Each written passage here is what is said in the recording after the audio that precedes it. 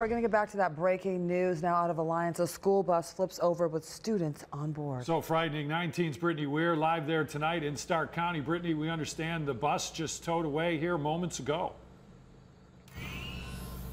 Yeah, they just took the bus away here.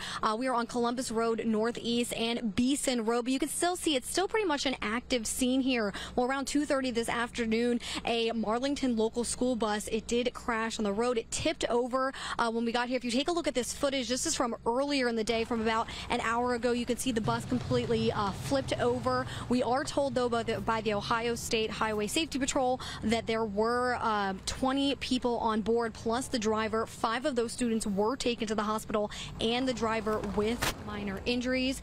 We were told, though, that the rest of the students who were not taken to the hospital were transported on another bus back to school and accounted for. So again, we are on Columbus Road Northeast and Beeson Road, where it's still pretty much an active scene, but that school bus just taken away. We did speak to some neighbors and parents, and they said they are concerned about this. This is a pretty scary road with a sharp turn.